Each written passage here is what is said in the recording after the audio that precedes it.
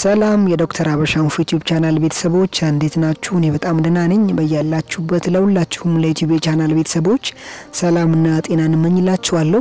ዛሬም በሌላ ቪዲዮ ተገናኘን። በዛሬ ቪዲዮ ላይ በጣም ጠቃሚ መረጃ የምታገኙበት ቪዲዮ ነው። በተለይ እዚህ ኩላሊታችንን የሚጎዱ ልምዶቻችን ልናቆማቸው የሚገቡ ልምዶቻችን ነው ተግባራቶችን እናያለን ማለት ነው። በየሌት ተቀኑ ነው በልምድ የምናረጋቸው ግን ኩላሊታችንን ሊጎዱ የሚችሉ ልምዶችን እናያለን ማለት ነው። ቀጥታ ወደ ዛሬ ቪዲዮ ከመግባቴ በፊት ለቻናሌ አዲስ የሆናችሁ ሰዎች እኔ ዶክተር ዳኒ ይባላለሁ። የስነ አእምሮና የስርዓተ ጾታ ኤክስፐርት ነኝ። ቻናሌን ሰብስክራይብ ብታደርጉ በየቀኑ ከጤና ጋር የተገናኙ ሐሳቦችን፣ ከወሲብ ጋር የተገናኙ ሐሳቦችን፣ ከፍቅር ጋር የተገናኙ ሐሳቦችን የምትጠቀሙበት ቻናል ነው። ከዛም በተጨማሪ ለየትኛውም አይነት ወሲባዊ ጥያቄያችሁ ምላሽ የምታገኙበት ቻናል ነው። ቀጥታ ወደ ዛሬ ቪዲዮ ገባለሁ። በዛሬ ቪዲዮ ላይ ከዚህ ከኩላሊት ጋር የተገናኙ ሐሳቦችን እናያለን። በሌት ተቀን የምናደርጋቸው ደግሞ ልምዶቻችን ኩላሊታችንን ሊጎዱ የሚችሉ ልምዶቻችንን እናያለን ማለት ነው። አጥር ያለ ስለ ኩላሊት አጥር ያለ ነገር ልንገራችሁ። ኩላሊት ከሰውነታችን ውስጥ ካሉ በጣም ጠቃሚ ከሚባሉ የኦርጋኖች መካከል አንዱ ነው። ኩላሊት በሰውነታችን ላይ በጣም ብዙ ጥቅሞች አሉት። ለምሳሌ ከነዚህ ጥቅሞች መካከል አንደኛው ሆርሞን ማመንጨት፣ ደምን ማጣራት፣ የተለያዩ ሰውነታችን ውስጥ ያሉ ቶክሲኖች በሽንት መልክ ከሰውነታችን እንዲወጡ የማድረግን ስራ የሚሰራ በጣም ያ ማለት ምን ማለት ነው? ያለዚህ ኦርጋን ወይም ደግሞ ያለዚህ ስትራክቸር ያለዚህ ኦርጋን የሰው ልጅ ለመኖር በጣም አስቸጋሪ ሆነ ሁኔታዎች የሚፈጠሩት ማለት ነው። ስለዚህ ምንድነው ኩላሊታችንን እየጎዱ ያሉ የቀን ተቀን ተግባራችን የሚለውን ሐሳብ አነሳለሁ ማለት ነው። የመጀመሪያው የኩላሊታችንን በከፍተኛ ደረጃ ሊጎዳ የሚችለው የሌት ተሌት ተግባራችን ምንድነው? በጣም እነዚህ ለስላሳ መጠጦችን ማዘውተር ነው። በተቻላችሁ መጠን በርግጥ ለስላሳ በጣም የተለየ ፍቅር ካላችሁ በቀን ከሁለት ቦትል በላይ መጠቀም የለባችሁም። ብቻላችሁ በሳምንት ከሁለት ጊዜ ከ3 ጊዜ በላይ መጠቀም የተሻለ ነው። ግን በጣም ፍቅር ካላችሁ በቀን ከሁለት ቦትል በላይ ደግሞ ከሁለት ጠርሙስ በላይ መጠቀም የለባችሁም። በጣም አስቸጋሪ ነው የሚሆነው ካልበለዛ። ሌላው ደግሞ ከዚህ ከሲጋራን ከማጭስ ጋር በተገናኘ ነው። ሲጋራን አዘውትራችሁ የምታጨሱ ከሆነ ምንድነው የሚፈጠረው? እዚህ ደምን የሚያስተላልፉ ቧንቧዎች ላይ ጥበት ይፈጠራል። ደምን የሚያስተላልፉ ቧንቧዎች ጥበት ከተፈጠረ ወደ ኩላሊታችን የተሻለ ደም ዝውውር አይኖርም። የተሻለ ደም ዝውውር ወደ ኩላሊታችን ከሌለ ደግሞ ኩላሊታችን የሚያስፈልገውን ደም ያክል አያገኝም። ያለ ማግኘቱ ደግሞ በአግባቡ ስራውን እንዳይሰራ ፌል እንዲያደርግ የማድረግ ኮንዲሽኖች ይፈጠራሉ ማለት ነው። ሌላው ደግሞ ከዚህ ከቪታሚን B6 ጋር ተገናኘው ነው። ቪታሚን B6 በሰውነታችን ላይ ስፔሻሊ ኩላሊታችን ውስጥ እነዚህ የኩላሊት ጠጠሮች እንዳይፈጠሩ የሚጠቅመን ቪታሚን አይነት ነው። የዚህ ቪታሚን እጥረት መኖር ለኩላሊት ጠጠር እንድንጋለጥ ያደርገናል። እነዚህ ይሄ ቪታሚን ቢቻለን በቀን እስከ 1.3 ሚሊ ግራም መጠቀም የተሻለ ነው። በቀን 1.3 ሚሊ ግራም ቪታሚን B6 በሰውነታችን ቢያገኝ የተሻለ ነው። ይሄ ቪታሚን B6 ከየት ነው የምናገኘው? ከአሳ ውስጥ እናገኘዋለን ወይም ደግሞ የዚህ የቢፍ እንትን ውስጥ ጉበት ውስጥ እናገኘዋለን። ሌላው ደግሞ ድንች ላይም እናገኘዋለን። ስለዚህ እነዚህን ምግቦች በተቻላችሁ መጠን የምትበሉት የምግብ ዝርዝር ላይ ማሟላት ወይም ደግሞ ማካተት ለኩላሊታችሁ ጤንነት የራሱን የሆነ አስተዋጽኦ ያደርጋል ማለት ነው። ሌላው ደግሞ የማግኒዥየም ዲፊሸንሲ ነው። ደግሞ የማግኒዥየም እጥረት ነው።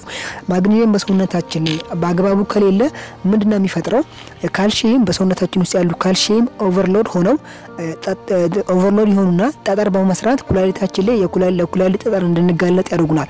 ማግኒዥየም በሰውነታችን ላይ በበቂ ሁኔታ ካለ ግን እነዚህ ካልሲየሞች በሰውነታችን ላይ እንዲሰራጩና ጠጠር ነገር ፎርም እንዳያደርጉ ወይም ደግሞ ኩላሊታችን ላይ ጠጠር ነገር እንዳይመሰረት ወይም ደግሞ የኩላሊት ጠጠር ኩላሊታችን ላይ እንዳይመሰረት የራሱን ስራ ካልሲየምን አሲሚሌት የማድረግ ስራ የሚሰራ ኤሌመንት ነው ማግኒዥየም። ስለዚህ የማግኒዥየም እጥረት መኖር ካልሲየም ኦቨርሎድ ሆኖ ደግሞ ካልሲየም ይሄ ምንድነው ፎርም ያደርጋል ወይም ደግሞ ምንድነው መከመር ነው የምንለው። እንደዛ ሆኖ ጠጠር ይመሰረትና ኩላሊታችን ላይ ለኩላሊት ጠጠር እንድንጋለጥ ያደርገናል ማለት ነው። ስለዚህ የማግኒዥየም ዲፊሸንሲ ወይም የማግኒዥየም እጥረት ለእንደዚህ አይነት ነገር ያጋልጣል። ማግኒዥየምን ምን ውስጥ ነው የምናገኘው?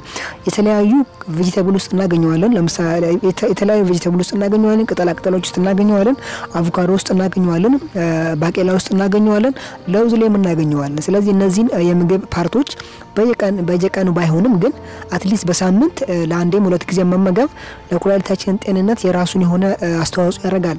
ሌላው ደግሞ በአግባቡ እንቅልፍ አለመተኛት ነው። ይሄ በጣም በተለያዩ ምክንያቶች እንቅልፋችሁን በስርዓቱ ማተኙ ከሆነ ለምሳሌ የእንቅልፍ መዛባት ካለ ወይ ደግሞ በትክክለኛው መንገድ ለምሳሌ በቀን 8 ሰዓት እንቅልፍ ማተኙ ከሆነ ምንም ኮንስታንት በሆነ መንገድ እንቅልፋችሁን ማተኙ ከሆነ በቂ እንቅልፍ ሰውነታችሁ ማያገኝ ከሆነ ምን እንደሚፈጠር ኪድኒ በተፈጥሮ ኩላሊት እረፍት የሚያገኘውም ደግሞ ይሄ ምንድነው ሪከቨር የሚያደርገው እኛ ስንተኛ ነው። እኛ ስንተኛ ኩላሊትም ሪከቨር ያደርጋል። ዊን ምን ለው ማለት ነው። ስለዚህ እኛ ስንተኛ ነው ኩላሊት ከእንደገና ራሱን የሚጠግ ነው። እኛ በአግባቡ እንቅልፍ ማንተኛ ከሆነ ኩላሊታችን እረፍት አያገኝም። ኩላሊታችን እረፍት ካላገኘ ደግሞ ምን ይሆናል? ፌል ያደርጋል ማለት ነው። ጫና ይፈጠርበታል፣ ፕሬሸር ይፈጠርበታል። ፕሬሸር ወይም ደግሞ ጫና መፈጠሩ ኩላሊታችን ፌል እንዲያደርግ የራሱን አስተዋጽኦ ያደርጋል ማለት ነው። ስለዚህ እንቅልፋችሁ በተቻላችሁ መንገድ ተገቢ የሆነ እንቅልፍ ሰውነታችሁ እንዲያገኝ ማድረግ ራሱን የቻለ ጥቅም አለው። ሌላ ደግሞ በአግባቡ ውሃ ለመጠጣት ነው። ሰውነታችን በአግባቡ ውሃ መጠቀም አለበት። ኩላሊታችን በአግባቡ ውሃ ማግኘት አለበት። ኩላሊታችን በአግባቡ ውሃ ማግኘት ካልቻለ ምን እንደሚፈጠረው ሰውነታችን ውስጥ ያሉ ቶክሲኖች ምንድነው ዲሃይድሬት ያደርጉም። በኩላሊት የማጣራት ስራውን ለመስራት ግዴታ ውሃ ያስፈልገዋል። ስለዚህ በቂ ውሃ ኩላሊታችን ካላገኘ የማጣራት ስራውን አይሰራም ማለት ነው። ስለዚህ የማጣራት ስራው አለመስራቱ ኩላሊት ላይ የሚፈጥረው ራሱን የቻለ ችግር አለ። ኢንፌክሽን ሊፈጥር ይችላል። ሌላም ኩላሊት ላይ ችግር ይፈጥራል። ስለዚህ ቢቻላችሁ በቀን 12 ብርጭቆ ወይም ደግሞ 12 ግላስ ውሃ ብትጠቀሙ የተሻለ ነው። ሌላው ደግሞ ይሄ ኩላሊታችንን የሚጎዳው የሌት ተለት ተግባራችን በጣም ጨዋማ ነገሮችን አብዝቶ መጠቀም ነው። ጨዋማ ነገሮችን አብዝታችሁ መጠቀም የለባችሁም። ጨዋማ ነገር አብዝታችሁ ከተጠቀማችሁ ምንድነው የሚፈጠረው? ኩላሊት የማጣራት ስራው ይበዛበታል። ምክንያቱም ፕሬሸር ይበዛበታል። ልክ ጨዋማ ነገር በመታበዙበት ጊዜ ኩላሊታችን የማጣራት ስራውን ሲሰራ በጣም ጫና ይበዛበታል። ምክንያቱም የጨው መጠን መጨመር ራሱን የቻለ ብለድ ፕሬሸር ላይ ራሱን የቻለ የሚፈጥረው ተጽዕኖ አለ። የብለድ ፕሬሸር መጨመሩ ደግሞ ይሄ ኪድኒያችን ወይም ደግሞ ኩላሊታችን ጫና እንዲበዛበትና ይሄ የማጣራት ስራው በጣም እንዲበዛበት አስቸጋሪ እንዲሆንበት በማድረግ ኩላሊታችን ላይ ራሱን የቻለ ችግር ይፈጥራል። ቢቻላችሁ በቀን ከ5.8 ግራም በላይ ጨው ባትጠቀሙ ይመረጣል ለኩላሊታችሁ ጤንነት ማለት ነው። ሌላው ኩላሊታችንን ሊጎዳ የሚችለው የቀን ተቀን ደግሞ ልምዳችን ምንድነው? ቡናን አብዝቶ መጠቀም ነው። ቡና አብዝቶ መጠቀም የሚፈጥረው ራሱን የቻለ ጫና አለ። ምክንያቱም በጣም ቡና አብዝታችሁ በምትጠቀሙበት ጊዜ የብለድ ፕሬሸር ለውጥ ይኖራል። ብለድ ፕሬሸር ለውጥ ሲኖር ኩላሊት ላይ በጣም ጫና ይበዛበታል። በስራ የመወጠር ባህሪ ይፈጠራል። ምክንያቱም የኩላሊት ስራ ደምን ማጣራት ነው። ብለድ ፕሬሸር ደግሞ በሚጨምርበት ጊዜ ምን ይፈጠራል? ኩላሊት ላይ ጫና ይፈጠራል። የኩላሊት ላይ ጫና መፈጠሩ ደግሞ ፌል እንዲያደርጉም ደግሞ ስራ ሲበዛበት ኩላሊት ላይ የራሱን የቻለ ተጽዕኖ ይኖረዋል ማለት ነው። ሌላው ደግሞ ልናቆም የሚገባው ነገር ኩላሊታችን ላይ የተወሰነ ህመም ሲሰማን ብዙ ጊዜ ሰዎች ወደ ሐኪም ቤት ወደ ህክምና የሚሄዱት በሽታው በጣም ሲጠናባቸው ነው። ግን ዋናውና ጥሩ የሚሆነው ኩላሊት ላይ ትንሽ ስሜቶች ሲሰማችሁ በጣም ቀላል የሆኑ ህመሞች ሲሰማችሁ ቶሎ ወደ ህክምና ብትሄዱ የኩላሊት ኢንፌክሽን ወይም የኩላሊት ችግሩ ወደ ጠና ወይም ወደ ከፍ ወዳለ ችግር ሳይደርስ ኩላሊታችሁን የሪከቨር መታረጉበት ሚንሶች ስለሚፈጠሩ ኩላሊታችሁ ላይ የተፈጠሩ ችግር ትንንሽ ነገሮች በኋላ ላይ በጣም ከባድ እንዳይሆኑ። ምክንያቱም ኩላሊት ላይ የሚፈጠሩ ቀላል ኬዞች ቶሎ ካልታከሙ ከባድ ነው የሚሆነው። ኩላሊት በባህሪው በተፈጥሮ በጣም በሰውነታችን ላይ አክቲቭ ከሚባሉ ኦርጋኖች አንዱ ነው። ስለዚህ ኩላሊት ላይ ትንሽ የተፈጠረ ችግር ቶሎ ካልታከመ ለከፍተኛ ነገር የመጋለጥ እድሉ ከፍተኛ ነው። በጣም አክቲቭ ኦርጋን ስለሆነ ማለት ነው። ስለዚህ ቶሎ ህክምና ሄዳችሁ ህክምናዎችን ብታገኙ የተሻለ ነው። ሌላው ደግሞ አልኮልን አብዝቶ መጠቀም ነው። አልኮል በጣም አብዝተን የምንጠቀም ከሆነ የቶክሲን መጠን ወይም ደግሞ አልኮል ውስጥ ያሉ ኬሚካሎች በሰውነታችን ላይ ኩላሊት ላይ ጉበት ላይ የሚፈጥሩት የራሱን የቻለ ችግር አለ። ከዛም በተጨማሪ ግን ኩላሊት ላይ ችግር ይፈጥራሉ። ምክንያቱም አልኮል በሚበዛበት ጊዜ ኩላሊት የማጣራት ነገሩ ሽንት ቶሎ የመምጣት ነገር አለ። የብለድ ደምን የማጣራት ነገር በጣም ይበዛል፣ ጫና ይፈጥራል። ይሄ ነገር መሆኑ ኩላሊት ላይ የሚፈጥረው ራሱን የቻለ ችግር አለ። ሌላው ደግሞ አብዝቶ ስጋ መጠቀም ነው።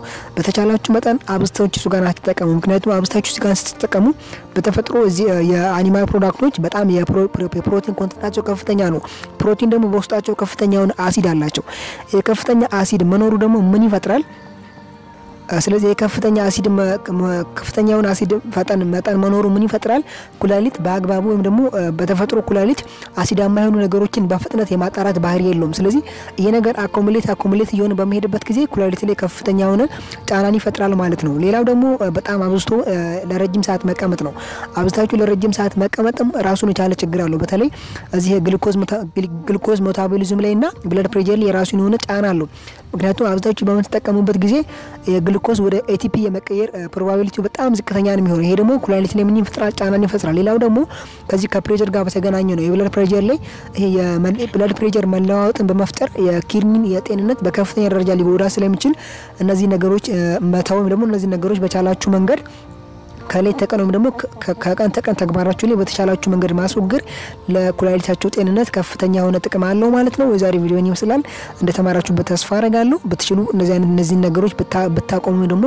ከሌት ተቀን ተግባራችሁ ላይ ብታስወግዳችሁ የተሻለ ነው ማለት ነው እንደተማራችሁበት ተስፋ አደርጋለሁ ቪዲዮውን ሼር በማድረግ ሌሎችም ከዚህ ቪዲዮ ትምህርት እንዳያገኙ ራሳችሁን አስተዋጽኦ እንድታደርጉ አበረታታችኋለሁ በቀጣይ በአስተማሪ ቪዲዮ እንገናኛለን እስከዛ ድረስ መልካም ጊዜ ይሁንላችሁ ባይ